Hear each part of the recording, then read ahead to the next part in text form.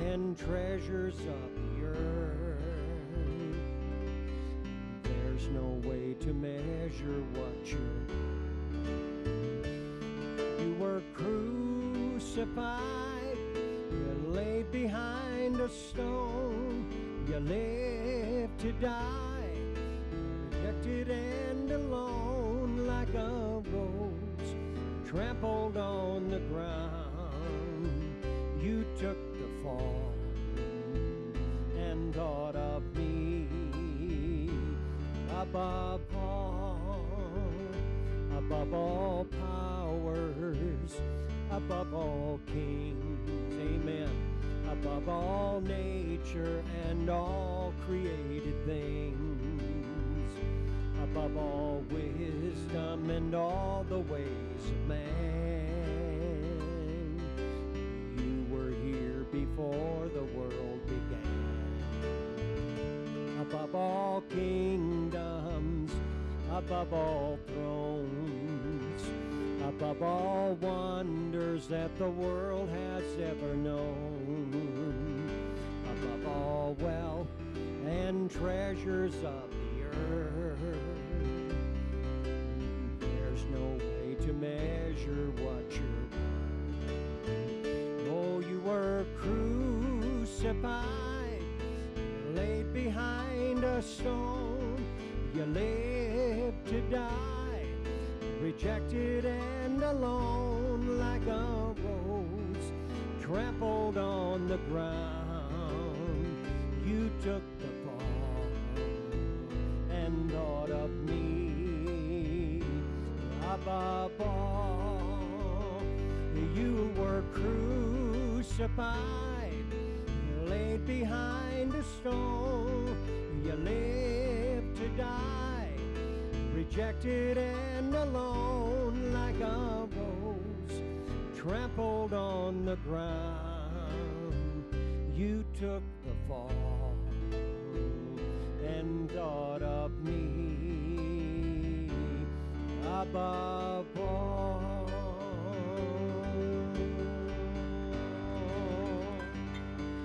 Oh, hallelujah, hallelujah, hallelujah, Jesus.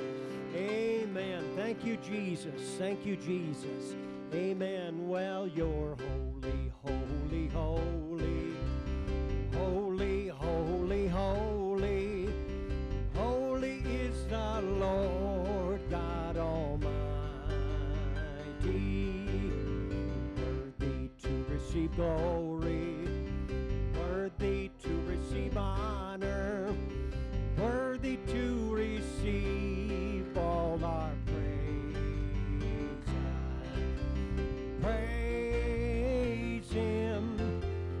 Praise Him and lift Him up, amen.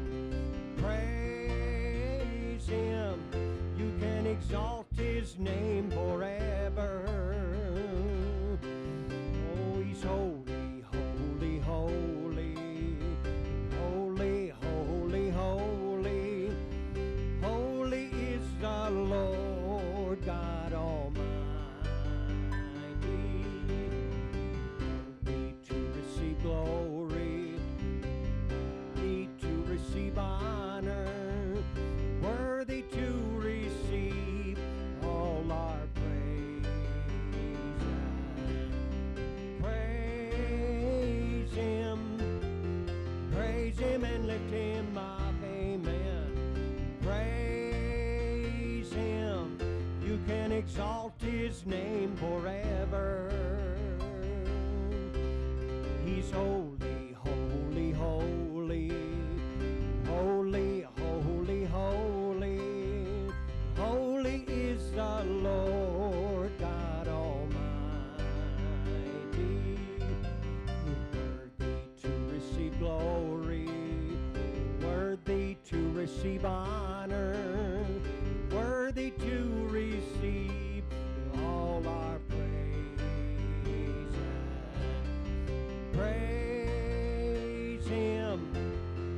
Praise Him and lift Him up, amen. Praise Him, you can exalt His name forever. Well, just praise Him and lift Him up. Praise Him. You can exalt His name forever. Oh, hallelujah, hallelujah, hallelujah. Yes. Praise the name of the Lord in Jesus' name. Praise God. Amen. My Jesus, my Savior, Lord, there is none like you. All of my days I want to praise the wonders of your mighty love. My comfort, my shelter, He's the tower of refuge and strength. Let every breath, all that I am, never cease to worship you. Shout to the Lord, all the earth, let us sing. Power and majesty, praise to the King. The mountains bow down and the seas will roar. The sound of your name, I sing for joy at the work of your hands. Forever I'll love you and forever I'll stand. Nothing compares to the promise I have in you. Once again, my Jesus, my Savior, Lord, there is none like you. All of my days I want to praise the wonders of your mighty love. My comfort, He's my shelter, refuge and strength. Let every breath, all that I am, amen, never cease to worship you. Shout to the Lord, all the earth, let us sing. Power and majesty, praise to the King. Oh, the mountains bow down and the seas will roar at the sound of your name. I sing for joy at the work of your hands. Forever I'll love you and forever I'll stand. Nothing compares to the promise I have in you. Hallelujah. Shout to the Lord, all the earth, let us sing. Power and majesty, praise to the King. The mountains bow down and the seas will roar at the sound of your name.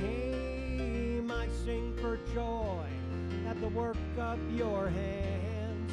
Forever I'll love you and forever I'll stand, because nothing compares to the promise I have. No, nothing compares to the promise I have. No, nothing compares to the promise I have in you. Come on, if you feel that way, just go ahead and lift up the name of the Lord. Hallelujah. Praise the name of the Lord. Hallelujah, hallelujah, Jesus, amen. Praise God. Hallelujah, Jesus. Oh, hallelujah. You can call upon the Lord if you need Him this morning. And I'm telling you, He is here in Jesus' name. The lost are saved. They find their way at the sound of your great name. All condemned feel no shame at the sound of your great name. Every fear has no place at the sound of your great name. The enemy, he has to leave at the sound of your great name. Jesus, worthy is the Lamb that was slain for us. He's the Son of God and man. You are high and lifted up, and all the world will praise your great name. So all the weak, they find their strength at the sound of your great name. The hungry souls, that's right, receive grace at the sound of your great name. The fatherless, oh, they find their rest at the sound of your great name. The sick are healed, amen. The dead are raised at the sound of your great name. Jesus, that's right, worthy is the Lamb that was slain for us. He's the Son of God and man. You are high and lifted up, and all the world will praise. Why don't you just lift your hands in faith right now and just receive what the Lord has for you right here this morning. Oh, Jesus, he's worthy is the Lamb that was slain for us. Amen. The Son of God and man, you are high and lifted up, and all the world will praise your great name. Come on, even though you're weak, the Lord is strong. All the weak, praise God, they find their strength right here at the sound of your great name. The hungry souls, they receive grace at the sound of your great name. The fatherless, oh, they find their rest at the sound of your great name. The sick are healed. Come on, that's you and I. Amen. Oh, hallelujah. Come on, the name of the Lord is a strong tower. The righteous run in and are saved. Oh, Jesus, worthy is the Lamb that was slain for us.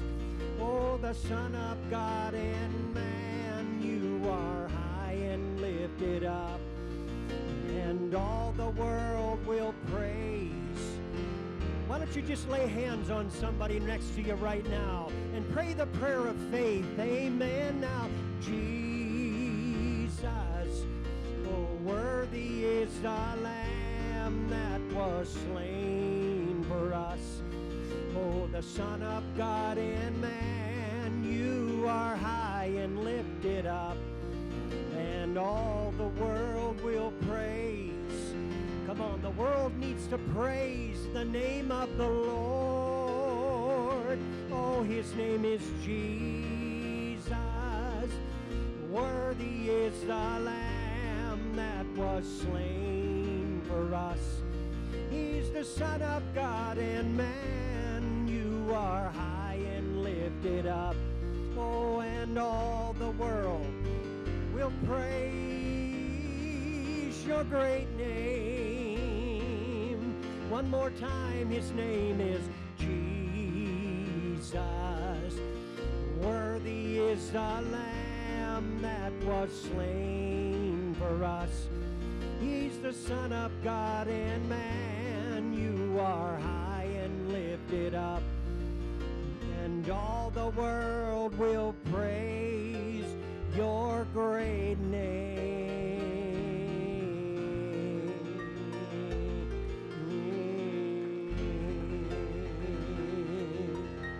Oh, hallelujah. Thank you, Jesus. Come on, let's just give it to the Lord for just a couple of seconds. Can we do that? Oh, hallelujah. Praise the name of the Lord. Amen. Praise the name of the Lord. Praise God. Going to give you an opportunity just to get out of your chairs for a few minutes and greet everybody. The Lord bless you this morning in the name of Jesus. Praise God. What a mighty God we serve in Jesus' name. Well, what a mighty God we serve. What a mighty God we serve. The angels bow before him. Heaven and earth, they adore him. What a mighty God we serve. Jesus is the God that we serve. Jesus is the God we serve. Angels bow before him. Heaven and earth, they adore him. What a mighty God we serve. Oh yes, what a mighty God we serve. What a mighty God we serve. Angels bow before him. Heaven and earth, they adore him. What a mighty God we serve. You know that it's in the name of Jesus. In the name of Jesus, we have the victory. In the name of Jesus, in the name of Jesus, demons, they just have to flee. Tell me who can stand before us when we call upon his great name. In the name of Jesus, Jesus, we have the victory. Well, in the name of Jesus, in the name of Jesus, we have the victory. In the name of Jesus, in the name of Jesus, demons will have to flee. Tell me who can stand before us when we call upon his great name. In the name of Jesus, Jesus, we have the victory. Oh, it's in the name of Jesus, in the name of Jesus, we have the victory. In the name of Jesus, oh, demons will have to flee. Tell me who can stand before us. We call upon his great name. In the name of Jesus, Jesus, we have the victory. One more time, you know that it's in the name of Jesus. In the name of Jesus, we have the victory. In the name of Jesus, in the name of Jesus, demons will have to flee. Tell me who can stand before us when we call upon his great name. In the name of Jesus, Jesus, we have the victory. Oh, hallelujah. Come on, let's clap our hands to the Lord. Lift up our voices to the King of Kings. nobody like him in the name of Jesus. Praise the name of the Lord. Amen and amen. Praise God. Amen. You can be seated. The Lord bless you, folks, in Jesus' name. Amen. What a privilege to be in the presence of the Lord. Amen. Amen. Bible teaches us that in His presence is that fullness of joy. Amen. And that's really the joy of the Lord. That's what we have to understand. There's joy that comes with a lot of different situations, but the joy of the Lord, praise God, is something else. And there's a lot of close association between the joy of the Lord and faith. A lot of times the two of them will work hand in hand. That doesn't mean that 10 seconds later your circumstances will change. It just means that you've got the victory, praise God, no matter what's going on, in Jesus' name. Somebody feel that way here this morning? Been kind of a tough week, but you got through it and God was there all the time? Yeah. Praise God. And a lot of my weeks are that way too, there's been a lot of times that God and I have had some interesting discussions. One of them has been, God, right now would be a very good time for you to come back. I've just said, right now, not right, let's not wait any longer. But, and I think God has a sense of humor, really does. I don't know if He laughed at me when I said things like that, but He understands our desires, and sometimes the world is a little more than I want, but nevertheless, God is good. God is good. I'm gonna probably talk to you about 2 or 3 different things here this morning, if everything goes according to what I think it might. So if you feel led, you might want to write a couple of these scriptures down. These might be things that will help somebody somewhere in your journey in Jesus' name. Turn with me, first of all, to the book of Psalms, chapter number 37. And it says something there that I want to remind us of. The Bible says in verse 23, 37 and 23, it tells us the steps of a good man are ordered by the Lord. And it says, and he delighteth in his way. You ever been around people that just enjoy what they're doing? What did somebody say one time? If you ever find something that you enjoy doing, you'll never work another day in your life.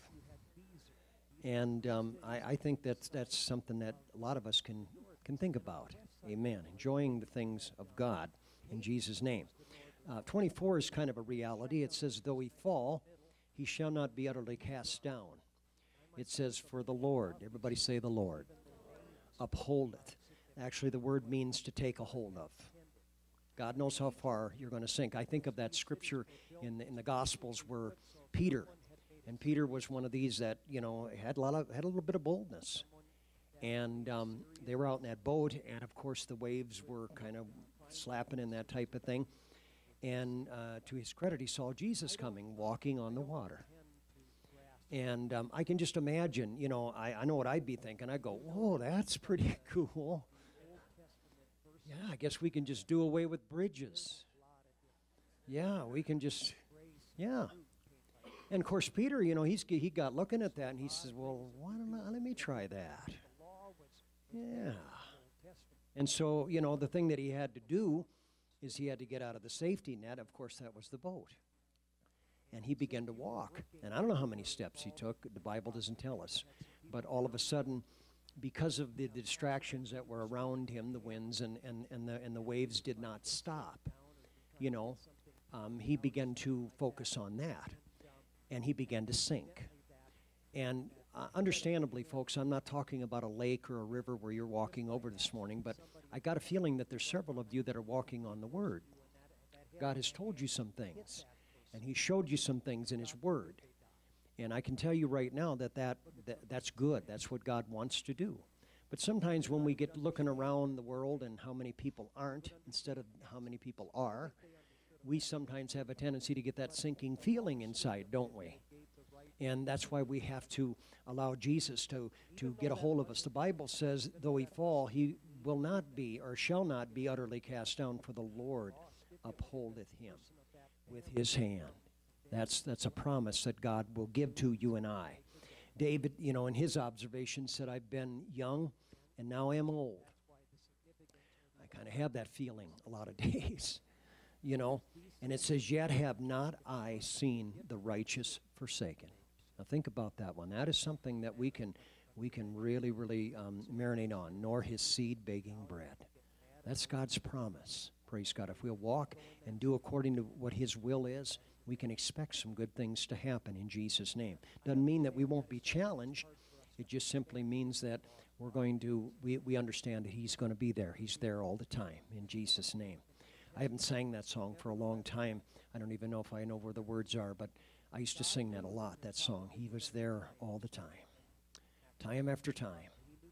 And was one of my favorites to sing me because it meant so much to me. You know, I don't know how many years it was after I began to serve the Lord. I don't know. I think it was God that began to give me some flashbacks. And it wasn't LSD. It wasn't the drugs that I took. It was God. And I began to see areas of my life way before I came and served God. And I began to see God's hand. I began to see God there. And that's why that song meant so much to me, because even though I didn't want to serve him, even though I didn't want to have anything to do with the Lord, he was there all the time. He was there all the time. And that means a great deal to me. God never leaves us or forsakes us. If that's going to happen, that has to be your idea. That has to be your idea. And I hope it isn't. I hope that you will find strength in the Lord this morning. You will find what you're looking for. Actually, I hope that you will find what you need. Yeah, he supplies our needs in Jesus' name. And I sense here this morning that there are many of you that have some tremendous needs. And I'm not the one that can do it. He's the one that can do it in Jesus' name. And so God will uphold us. He will, if we will do it according to his will. Look at something in the New Testament to go along with that. The book of James, chapter number 4. The book of James, chapter number 4. Praise God. God is so good. Amen. He is so good. James, chapter number 3. They moved that book. No, that's the one. It's after Hebrews. For some reason, I thought it was before Hebrews. Yeah, I know. I got it. Oh, I'm not there yet. Yeah. Okay, let's go to chapter number 4. Yeah. I like to play tricks on the sound person, especially when she is my wife. Yeah, keep her hopping. Okay, chapter number 4 of James is an interesting chapter. If any of you have a hard time with blame games and stuff like that, I do. Is that coming over the PA system? Well, then something needs to be shut off. I heard that too before. And not that I don't mind a little competition. In the book of Psalms here, and it's kind of a lengthy one, but let's look at this tonight. Look at Psalms 27. Can you hear that?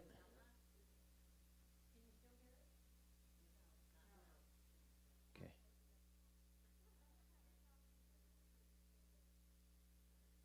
Okay, now let's try it again.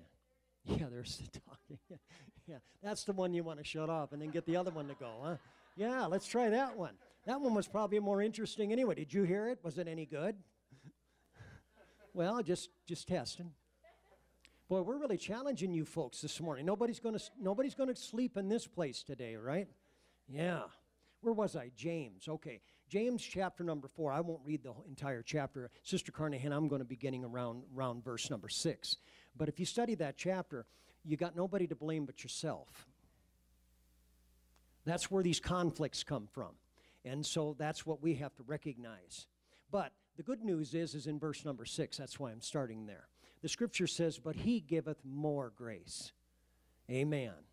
Wherefore he saith, God resisteth the proud, but giveth grace unto the humble. Wow, what an offer. What an offer. And then it says to submit yourself, or actually it just means to be obedient. That's what that word means in the Greek. It means be obedient. It says, submit yourselves, therefore, to God. And then resist the devil. Now, somebody in here, I got a feeling, has got that turned around. No, I'm not indicting you, and I'm not going to stare too long at any individual so that you get a complex. But I sense that. I sense that you've been trying to resist the devil without obeying God. And no wonder you're frustrated. No wonder he's been really kind of having his way with you. No wonder you have those thoughts that you feel like giving up and all that kind of business. But that needs to end right here today. Praise God. See, God wants to give you grace. Grace is actually an enabler. Grace is when God does give us what we don't deserve. He gives us power. He gives us strength. He gives us the ability. Praise God. But you're not going to get that when you're prideful. You're not going to get that if it's your idea. You're not going to get that if it's, if you want to do your thing. And I'm not telling you what to do. I'm just telling you what probably is wrong in your life right now. That could be greatly corrected right here this morning. And it could make a tremendous difference with the rest of, with this next week. Anybody interested in that? Anybody interested in getting the cart or getting the horse out in front of the cart here today? What do you say? I know that God has been dealing with you about the Word because that's how He deals with all of us. He'll give us the Word. You only have to read it once or twice and it'll be there. Years later, it'll still be there because that's how powerful the Word is. And so if you got a little bit of commitment left in you and you say, well, listen, I'm going to get that horse out there before the cart and I'm going to begin to obey God. Praise God. I want you to lift your hand right now. Come on, if you feel that you have that need to do that, praise God. Now the Bible says, ask and you shall receive. Seek and you shall find. Knock and it will be opened unto you. So why don't we just take about 30 seconds right now and do that. Come on, you know what God's dealing with you about. Come on, it might be something major. It might be something just huge in your life right now. If you'd start doing it, praise God, it would make all the difference in the world, praise God. Oh, come on, I sense that right now. Come on, do you feel that hope coming in here right now? Come on, that's God.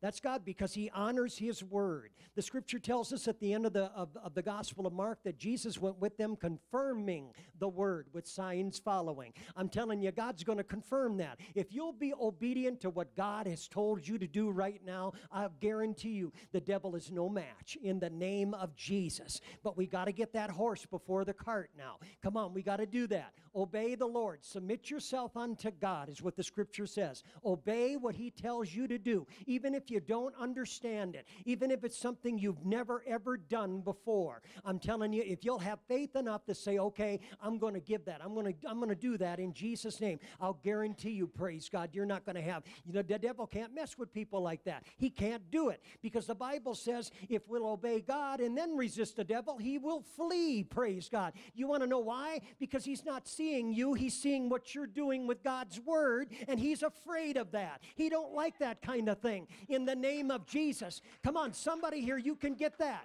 You can do that. Oh, that's right. Come on, I'm telling you, the Lord is ministering right now in this place. Oh, hallelujah. Praise the name of the Lord.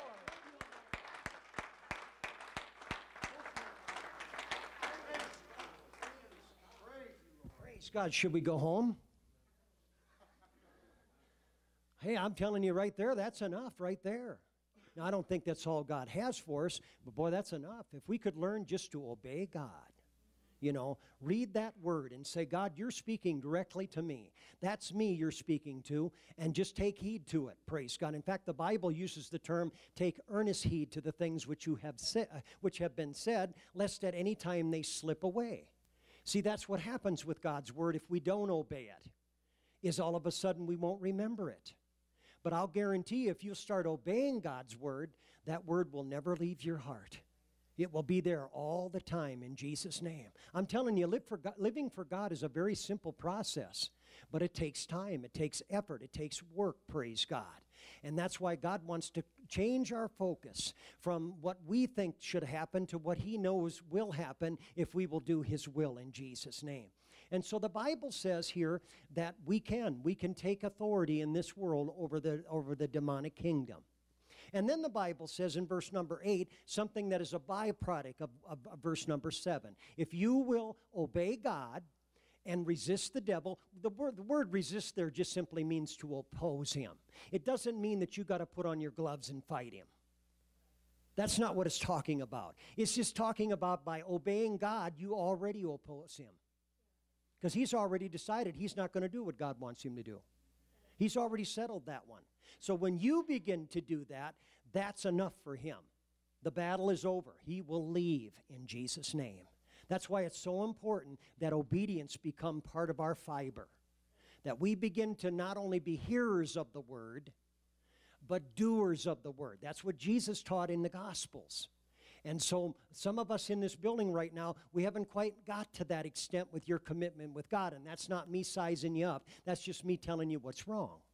And if you'll begin to do that this week, today, if you'll start doing that, I'm guaranteeing you that things are going to begin to happen. And what will happen is you'll begin to get closer to God. You will draw closer to him. And guess what happens after that?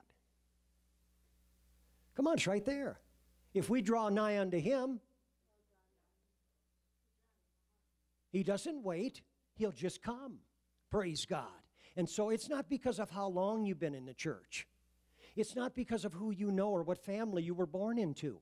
It's just understanding these principles. Because the Bible says, draw nigh unto God, and he will draw nigh unto you. Cleanse your hands, your hands, ye sinners, and purify your hearts, ye double-minded. Be afflicted and mourn and weep, and let your laughter be turned to mourning, and your joy to heaviness. Humble yourself in the sight of the Lord, and he shall lift you up. There it is, folks.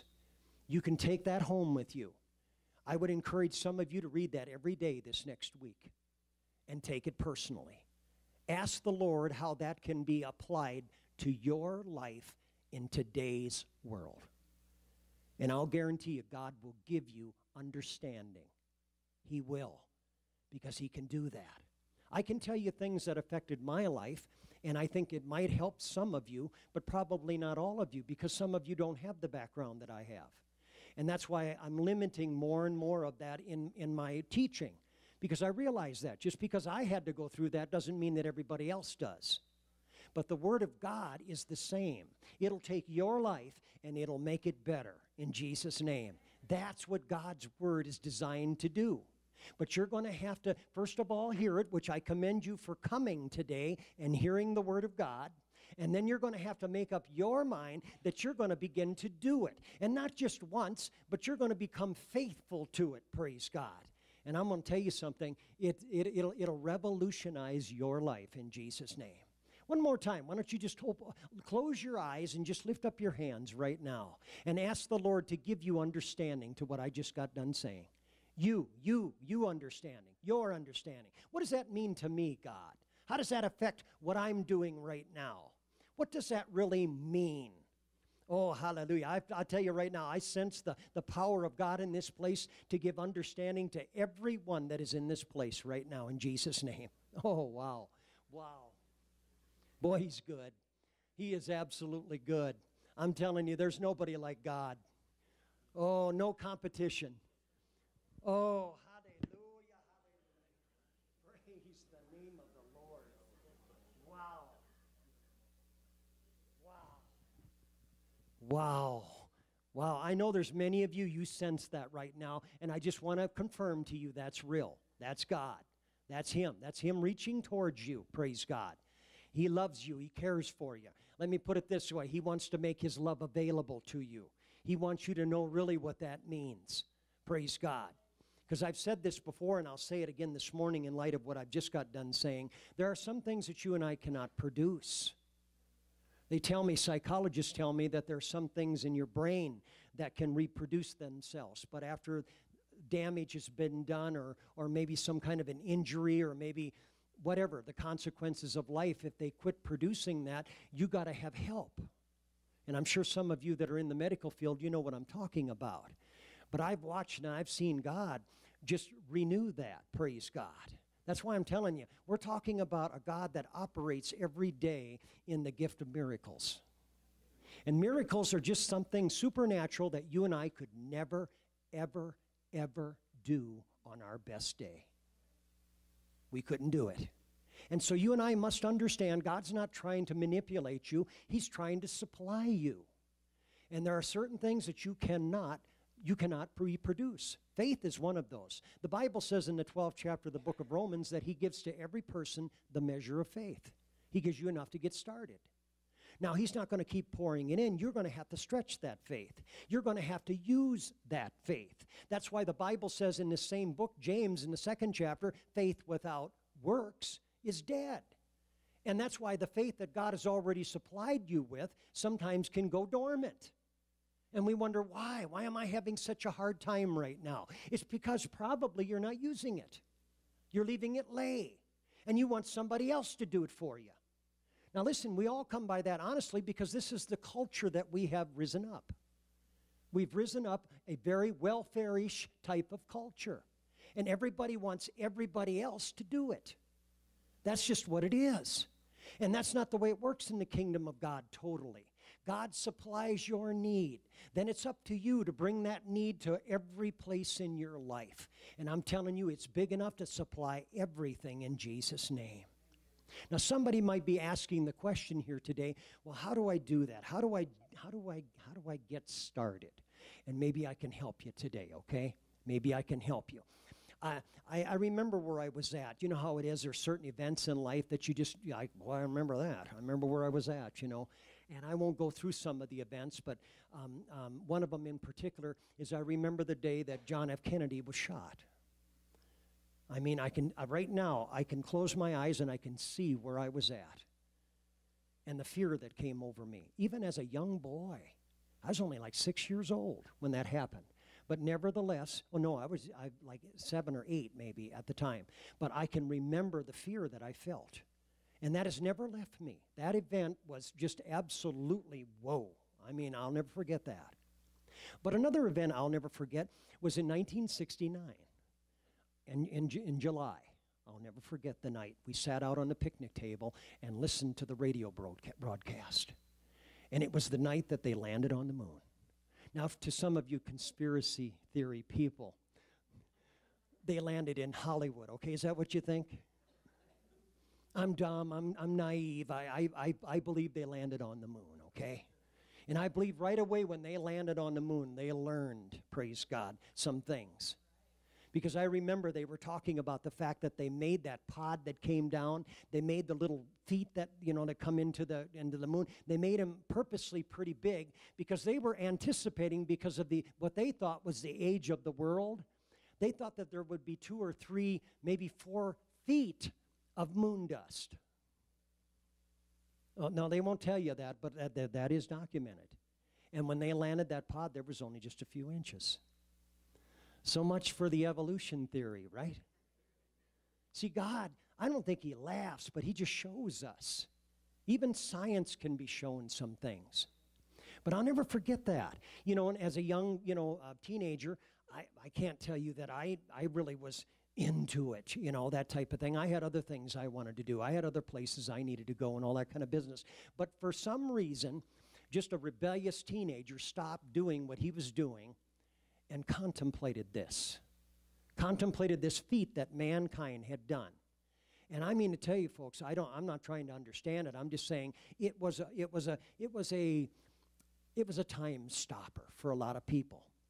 But what he said, he is a Neil Armstrong. I don't know if you remember what he said, but he said that when he stepped off of that, or just before he stepped off of that ladder, does anybody remember what he said? You're mumbling. Come on, you got to tell us. What did he say? That's right. He said that's one small step for man and one giant leap for mankind. Now, listen to me, folks. He wasn't far off from the kingdom of God. That's a lot of times how the kingdom of God works. We'll keep coming to services. We'll keep believing God. We'll keep doing the things that we know that are right. And all of a sudden, it's like half of our world moves and something powerful happens. That's the same analogy, folks, with the kingdom of God. And that's why you and I, in my opinion, we have to learn to take small steps. You know, as a minister, as a pastor, and in whatever other position I'm in, overseer, bishop, whatever, you know, one of the things that I'm constantly watching and trying to notice with people, not that I'm trying to get in your business, and it doesn't take me very long to do this anymore, but what I'm doing constantly is monitoring what direction are you going. And I'm not talking about north, south, east, and west. There's two major directions, in my opinion, in life. You're either coming towards God or you're going away from Him. There's no middle ground, folks, because that's one of the biggest deceptions with people who stop and want to take a break and take vacations and take sabbaticals with the Lord, is they don't understand that they're actually moving backwards. They're moving away from God. And that is a huge deception for a lot of people. I believe there's probably a couple of people in here right now that's where you're at. And God wants to help you. But that direction, praise God, that is the big thing. Are we coming towards God? That's why the Bible says in that scripture that I told you, draw nigh unto God, which is basically start coming towards Him. Don't be afraid of Him. Go close to Him. And we already found out how that happens. It's by hearing that word and obeying it, and then opposing the devil with what we're doing with God's word. So you don't fight the devil. What you do is you oppose him when you obey God's word. The scripture says the weapons of our warfare are not carnal, but they are mighty through God to the pulling down of strongholds or mindsets, casting down imaginations, and every high thing that exalted itself against the knowledge of God, and bringing into captivity every thought to the obedience of Christ. And then it says, and having a readiness to revenge all disobedience when your obedience is fulfilled. That's why it's effective. Things will begin to happen. And you can begin to take those small steps, praise God. Now, come on, folks. That was a step that probably millions upon millions of Americans saw. They saw him take that step off of that spaceship. Everybody saw that. But what most people, almost everybody, nobody saw all the little steps that it took to get to that place. And this is what disturbs me about this generation, is they want the splash. They want the big event. Let's rent out the biggest coliseums. Let's have the biggest shindig we can have. And I'm not all the way directly opposed to that. But sometimes we lose track of the fact of what does it take to get there? What does it take to bring ourselves to that level, praise God? And that's what God is trying to get across in this place here today. Because there's not anybody in this place, praise God, that can't begin to take some small steps, praise God, towards the Lord. I already told you how you can do it. You get that Bible, you start reading it like God is sitting there in the chair right next to you reading it to you. And you begin to start applying it, asking Him, if you don't know, asking Him, how do I apply that word to my life today? Not next month, not next year, but right here today. What do I need to do today? The Bible says that a lot. Today is the day the Lord hath made. We can be glad and rejoice in it, in Jesus' name. That scripture actually is talking about the time that Jesus entered into Jerusalem, praise God, just prior to His death.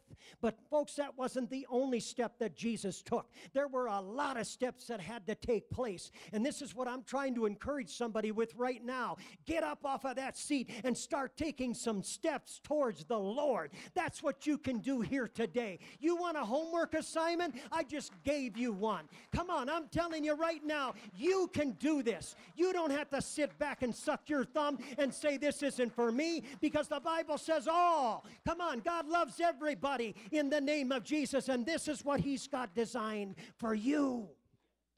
Come on. And I'm not saying something powerful won't happen from time to time. Praise God. I think of our services the last few months on Sunday nights and how powerful they have been. But folks, there's a lot of little steps that are taking place during the week. There's a lot of people that are going to prayer rooms and praying. There's a lot of people that are sowing the seed, praise God, in this city for this kind of stuff. That's what I'm talking about. Are you ready to start joining a crew like that? Come on, do you want to stay on the sidelines forever? Come on, why don't you jump off of the stands right now and make up your mind? I'm going to get in there and I'm going to play this game. I'm going to do something in the name of Jesus. Come on, it doesn't have to be big. It just needs to be small steps. Small steps. Oh, my goodness. Yes, Jesus. Hallelujah. Oh, blessed be.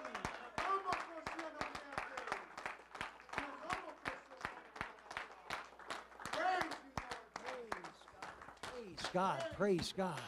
And so it's not complicated, folks. It never has designed to be complicated. We're the ones that take the simple things of God and complicate them. God takes the complexities of life and simplifies them for us. That's how it works. Praise God. You know, how did he create the world? You know, my goodness, we could go into the intricate and all that kind of stuff. But he just said, I spoke the worlds into existence. I have that kind of power. And so this is how he does things, praise God. And so he'll speak into your life with his word, because the word is powerful. It really is. And the only thing that limits it is you. In fact, it says that, I think it's in the book of Psalm 73 or something like that, when it's talking about the nation of Israel. One of the problems they had is, it says it in there, it says that they limited the power of God. And how they limited it was unbelief. Now, unbelief can come in different packages, but one of the renditions of unbelief means to be unfaithful. And so God is constantly trying to help us to take that small step of faithfulness. Do it once, then do it again. Do it again. And just become repetitive for the kingdom of God. And you'd be surprised how much you will begin to retain. I'm not listening to some of you old geezers. You're telling me that my memory's going to go and you're going to have all kinds of struggles like that. Listen to me, folks. You can do what you want, but I'm going to tell you something. I'm going to believe in the renewing of the mind. I'm going to believe in the transforming of my mind in Jesus' name. I'm not going to forget these things. Now, I might forget some of the events that happened to me when I was in high school and stuff like that, and so be it. But I'm not going to forget the things that are in this Bible. And you know something? With God's help, I don't have to, in the name of Jesus. Come on, folks. We don't have to limit the Holy One. We don't have to limit what he can do in your life. I'm telling you right now, you can make up your mind that I'm going to get with that program. I'm going to stop putting the cart before the horse. I'm going to start putting the horse before the cart. I'm going to start obeying God. I'm going to submit myself to his word, and then the devil is going to go. The devil is going to go in Jesus' name. Now, I wrote this down one time because I thought it would be helpful, and I probably have told some of you this before. But a step, when we talk about step, remember what he said. Neil Armstrong, he said, that's one small step for man and one giant leap for mankind. You know, and again, that one has lived. I mean, let's face it, there's some people in this place that could quote that. So that made a significant, a deal in your mind. I know there's a lot of you that weren't around when that happened, but boy, I mean to tell you folks, it was a defining moment for mankind. It really was. And like I said, it took a lot of steps to get to that place. I was telling somebody the other day, I don't know why it came up, but the subject came up about resistance. And resistance is real, folks. The biggest resistance you have is not the devil, by the way. Your biggest and my biggest resistance is our flesh.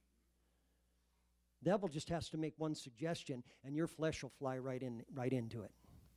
That's how it works. And so you can't eradicate the flesh. You can't do that. You know, it's called death, okay, when you do that. And so you can't do that. And so we have to understand that resistance is real. But way, say 12, 15 years before man landed on the moon, you know, our nation, you know, started a program. And it was actually before Kennedy got in. I know Kennedy was one of the ones that accelerated it. John F. Kennedy, that was. He was one of the ones that when he came into power, he really lobbied hard. And one of the reasons was, the motivation is because Russia was doing it. Go back in history, folks, and you're going to find out that, this nation has feared the communist movement for a long time. And rightly so, because they're opposing.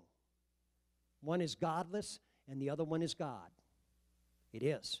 Now, I don't think the United States is there the way it was, and I'm not trying to be critical, but that's really what it was. And so one of the motivations behind getting this space program accelerated was the fact that, my goodness, they've already done it. They're up there, and we better get up there. And so the United States began to, in my opinion, walk a little faster. But even before that, what they did was they always have had people. There's always been people around that have different fear levels. I used to run around with a guy. His name was Greg. And when he got behind the wheel of the car, he had no fear. Well, very little, okay? Leastways, he had a good way of hiding it. Because about the time I think he should be slowing down. And I've ridden with that guy when I was young, and I don't glorify this at all. But he scared the bejeebies out of me several times.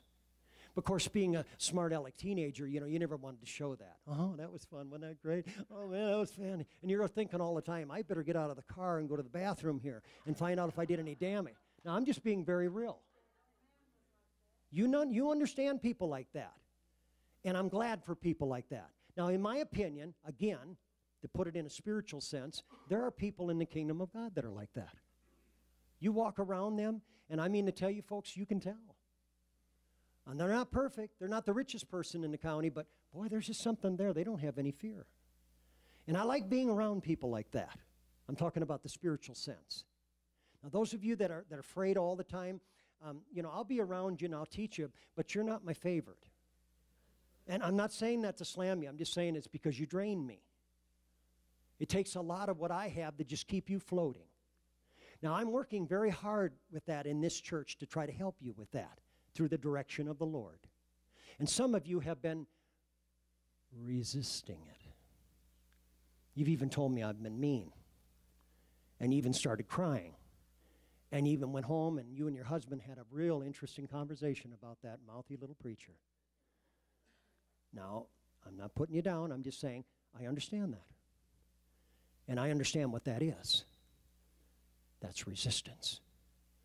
And you're going to have to deal with that. Because you're going to have to overcome that resistance. You're going to have to help do that.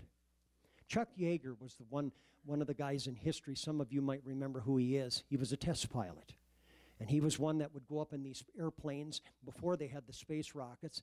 And one of his drives was to go faster. I think he must have been the great uncle or the uncle of this Greg guy. I'm just serious. My goodness. He just wanted to go faster. Faster, faster, faster. And so I remember reading an excerpt from his book, because a lot of things happened during that era, and a lot of good men lost their lives. And it wasn't their fault, it was the fault of the people who were building the planes. They had no idea what they had to put into these planes to resist that up there. This was foreign territory. They'd never been there before. Now listen to me, folks. I got about 15 minutes left, and I'm going to help somebody here. I know that's where some of you are at right now. I know you're on foreign territory. You've never been in this deep in this apostolic movement before in your entire life. And there's a little bit of fear there. And there's quite a bit of resistance. And God wants to help you with that, because He's really got a plan for you. And that's why you're going to have to take some steps. You're going to have to take some faith steps. Well, this guy named Chuck Yeager, he tells the story about times when he would go up into these planes, and they were flying not only faster, but they were flying, taller. What's the word? Further away. And they were going way up into the sky. And he tells about how he would get to a certain speed, and all of a sudden, he said the plane would begin to vibrate. And this is what happened to some of those planes. They actually disintegrated, and people lost their lives because the planes weren't capable of handling that pressure. And that's where some of you are at right now. Your flesh, Your weakness in your body and your spirit and your mind isn't able to handle this. And that's why you need the baptism of the Holy Ghost. That's why you need God's plan in your life. Because you're not going to be able to resist these things or come away with it unless you have the power of God. That's why the scripture says in the book of Ephesians, be strong in the Lord and in the power of his might. Take on the whole armor of God, and that's how you stay strong. Now, that's a whole nother lesson, and I'd love to give it to you.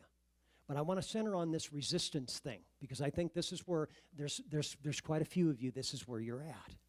And he talks about the fact that several times when he went up there, he said it got to the place where he felt like the plane was going to fall apart, and so he would back off. And I know that's where some of you have been in the spirit. God has wanted to do some of these things, but you've resisted it and you got fearful.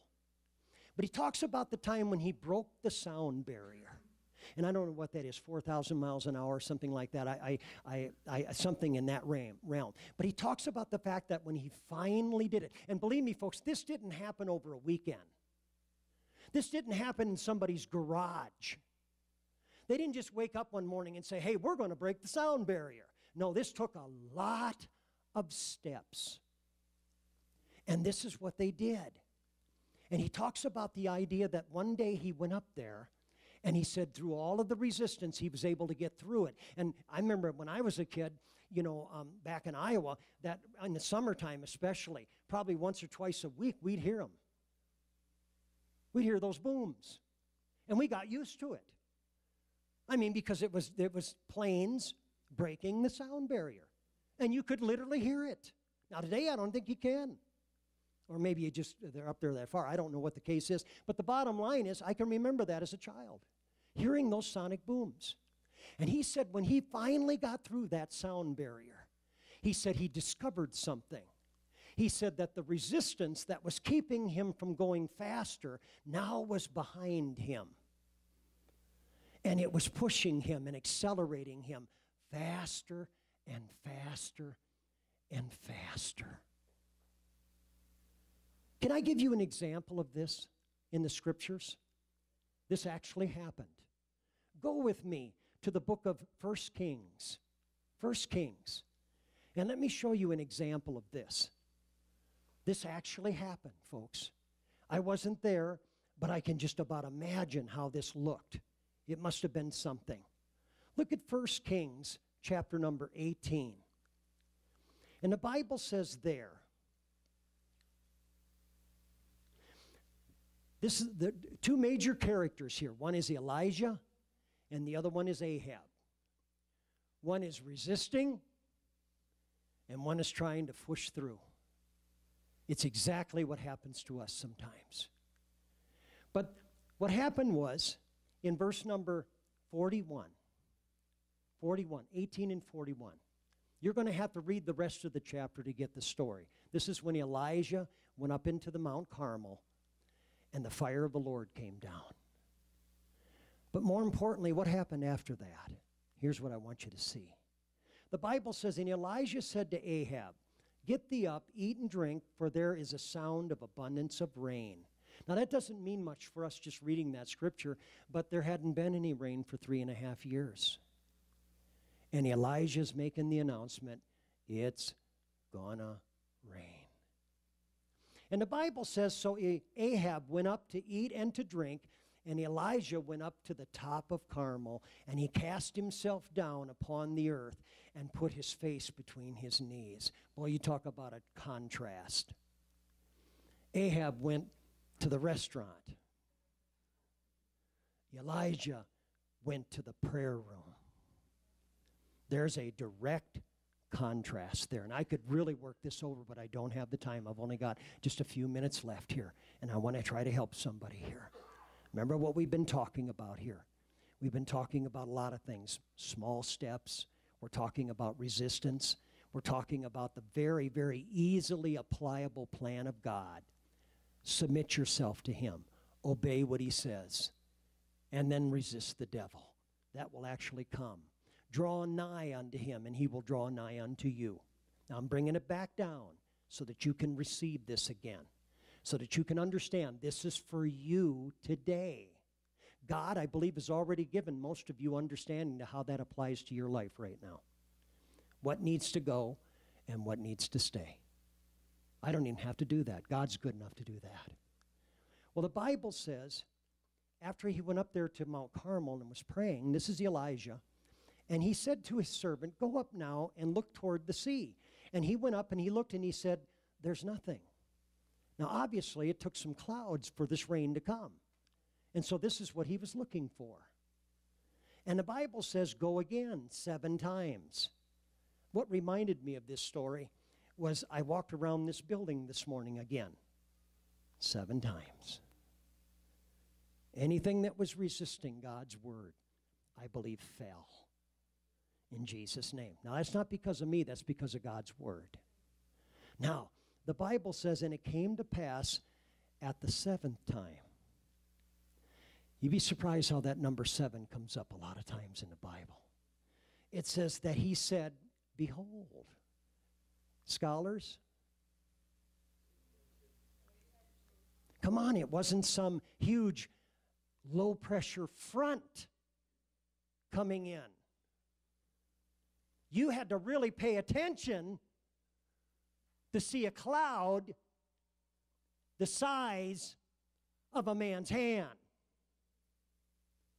That's why, again, some of you are struggling because you can't see what God does first.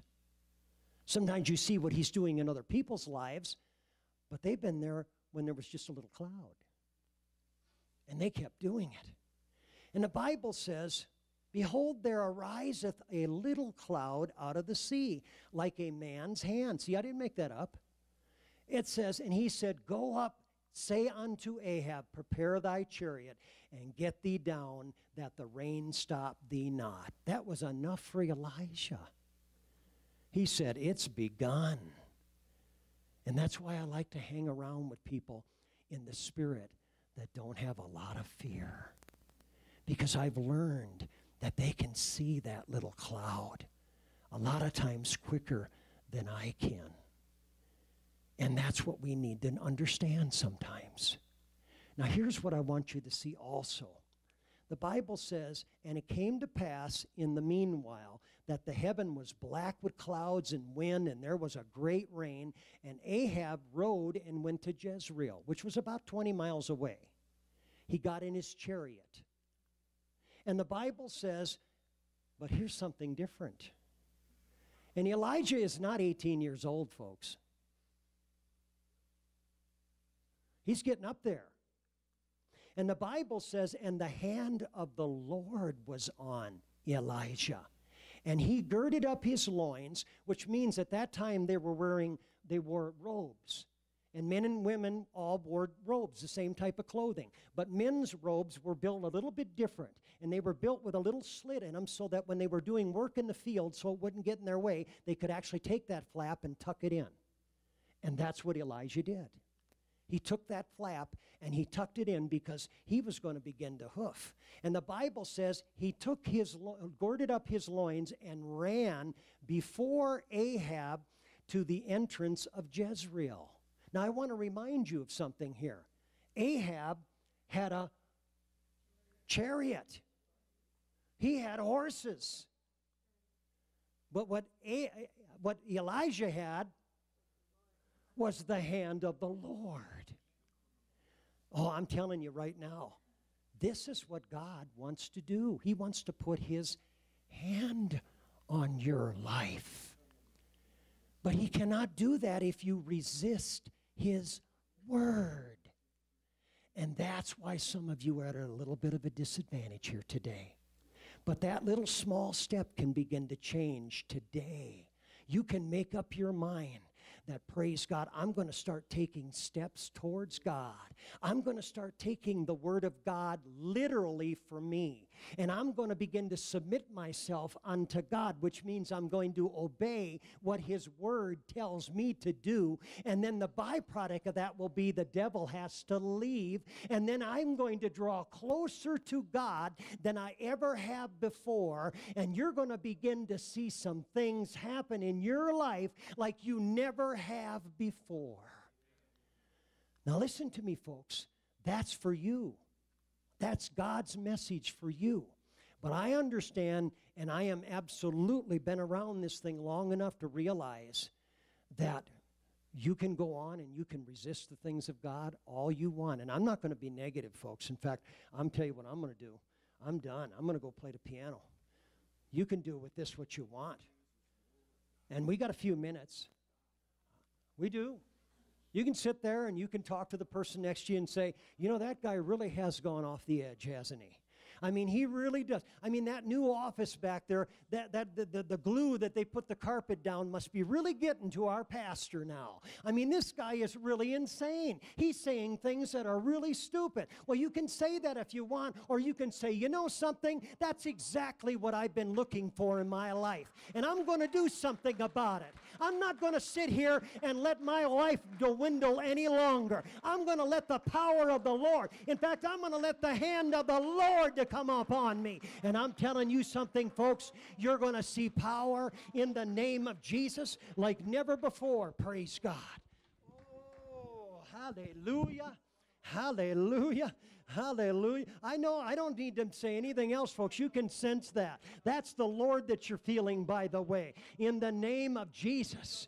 Oh, hallelujah, Jesus. Hallelujah, Jesus. Hallelujah, Jesus. That's why there is a variation of how people are responding to this. There is a difference. I'm telling you, you can do it your way in the name of Jesus. Oh, hallelujah. Hallelujah, Jesus. When I think about the Lord, how He saved me, how He raised me, how He filled me with the Holy Ghost, how He healed me to the uttermost.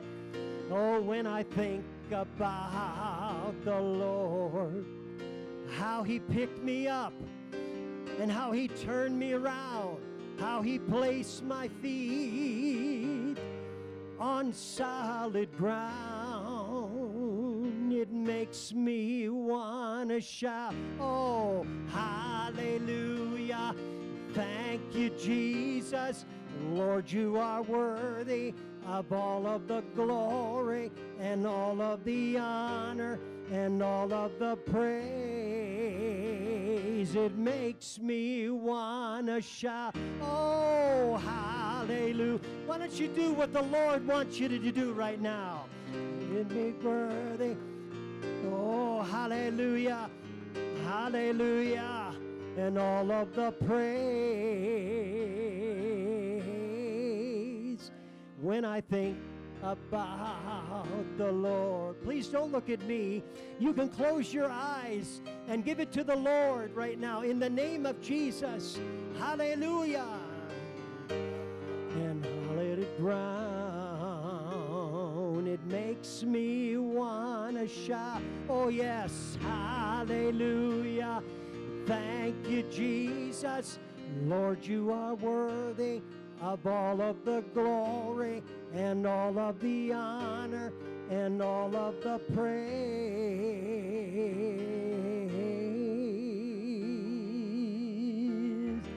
Now, I'll tell you what, folks, I'm going to try to do this as diplomatically as I can, but if you want a closer walk with the Lord, I want you to come out of that chair and come down here to this altar right now, if that's what you desire. If you don't, please don't come. I forget sometimes how elementary I have to get, but that's okay. That's okay. I just helped you to make the first move. That's what I did. I just helped you to make the first move. Now, I know this is of God because He wants you to come closer. And this altar represents the place where God is at. And so I'm not trying to be over significant here, but praise God now. I think you're going to feel a prayer a little bit deeper down here than you would back there in the name of Jesus. Now, the other thing I'm going to ask you to do is to begin to lift up your voice in prayer. Don't listen to the person that's next to you right now. You begin to pray. You begin to ask God. That's what the Bible says. Ask and you shall receive. Come on, that's what God wants you to do right now. Now, you know you need a closer walk with Him or you want one. Now, ask Him, how can I do this, God? What part of your word can I put in my life today that will cause this to happen? Come on, I'm telling you right now, in the name of Jesus. That's the simplicity of Him. In the name of Jesus. That's how God operates. That's how, oh my goodness, there's several of you that are already into it right now. In the name of Jesus. Come on, let's let the Lord have His way for just a few minutes. Come on, let's let God have His way. Oh, hallelujah, Jesus. Come on. Now, come on, let's ask God not to help us to resist. Let's just let it flow in the name of Jesus. Oh, hallelujah, Jesus.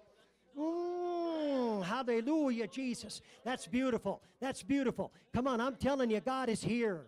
That's right. You're not going to be the same because of a service like this. You're not going to be the same because of those little steps you just took. Oh, hallelujah. Come on, you see how simple it is? Oh, that's what I'm talking about. This isn't Hollywood. We're not making this up. This is of God.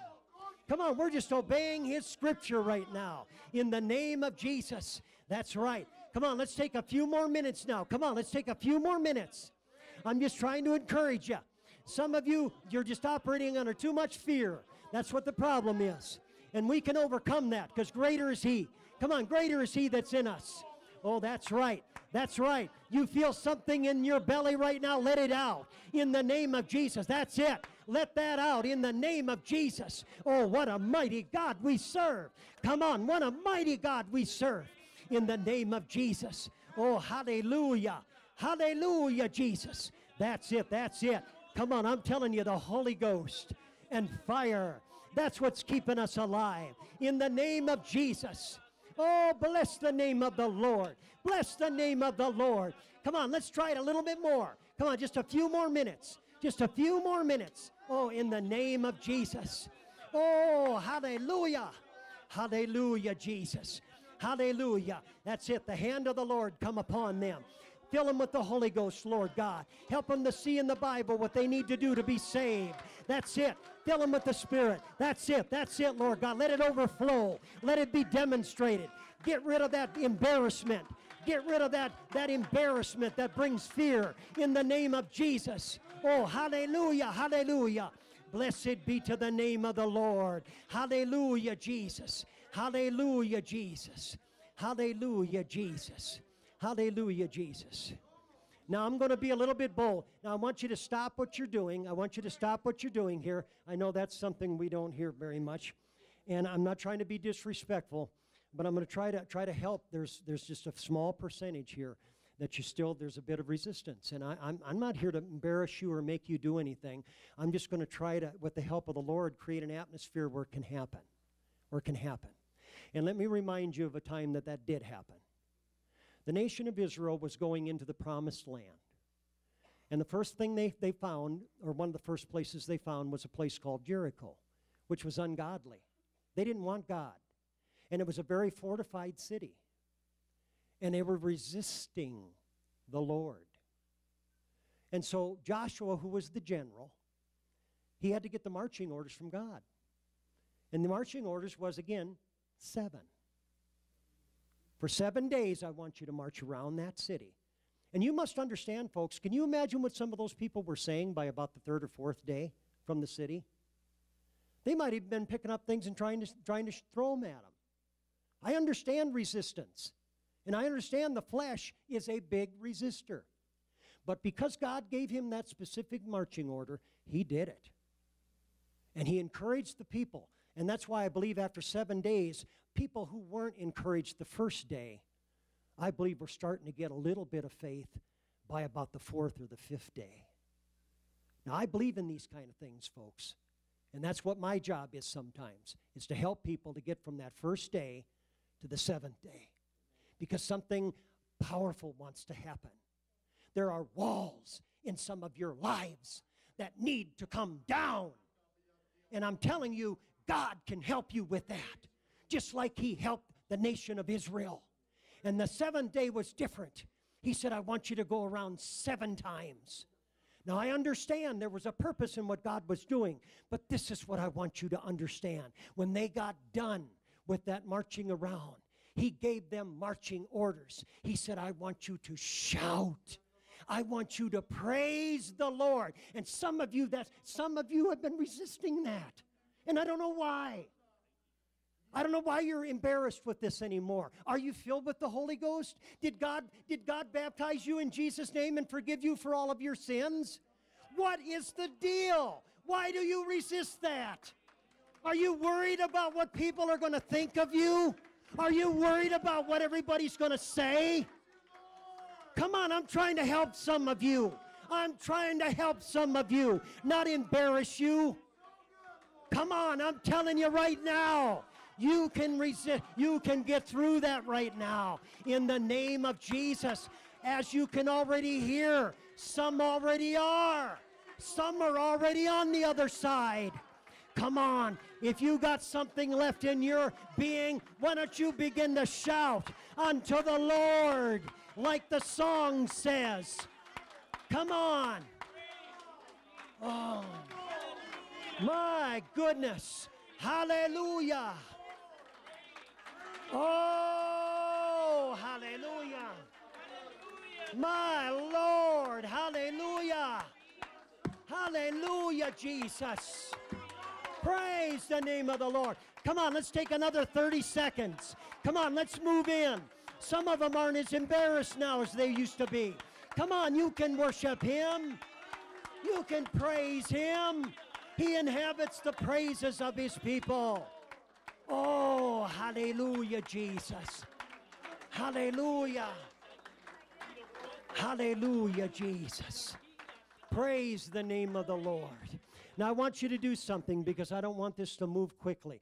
If you're around somebody that you're comfortable with, I want you to lay your hands on that person right now, and I want you to pray for them.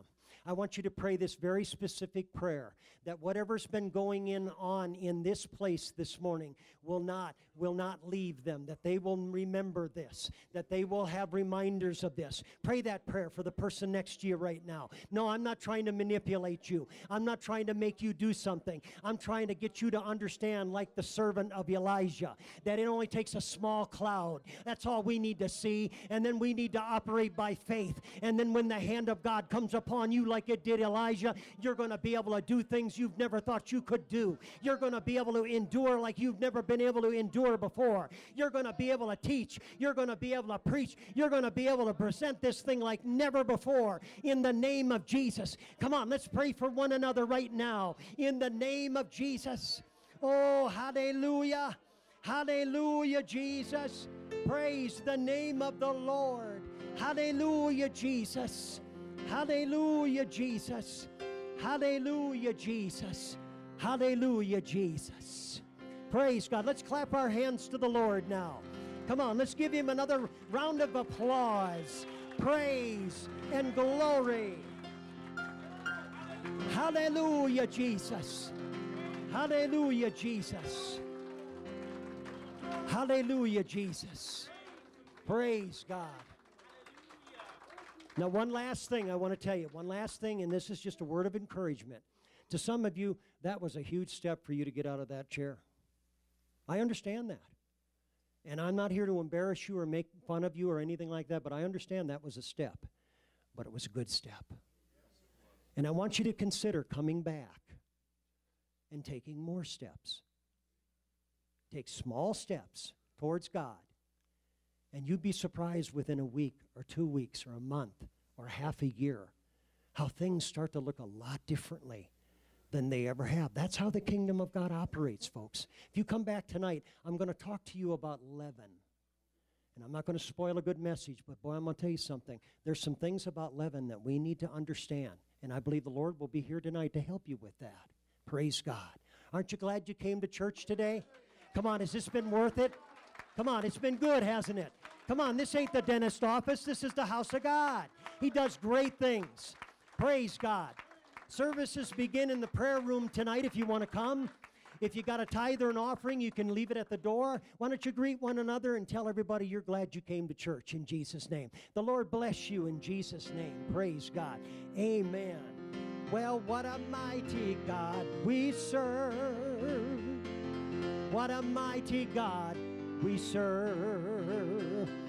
The angels bow before Him. Heaven and earth adore Him. What a mighty God we serve. Now Jesus said it, I'll believe it. Hallelujah. In the Bible, I'll believe it until I die. Though the mountains be removed and cast into the sea, His word shall live forever throughout eternity. Jesus said it, I'll believe it. His word cannot lie. It's written in the Bible, so I'll believe it until I die.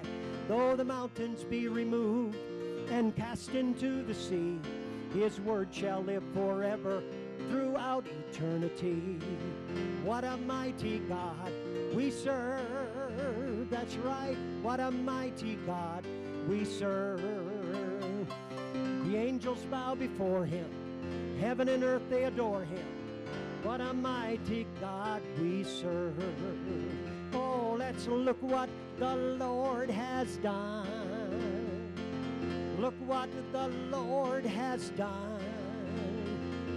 He healed my body, and then He touched my mind, and then He saved me just in time. So I'm gonna praise His name. His name is still the same. I'm gonna praise Him. Come help me praise Him. And look what the Lord has done. Oh, let's look what the Lord has done. Look what the Lord has done. He healed my body, and then He touched my mind. He saved me just in time. I'm gonna praise His name.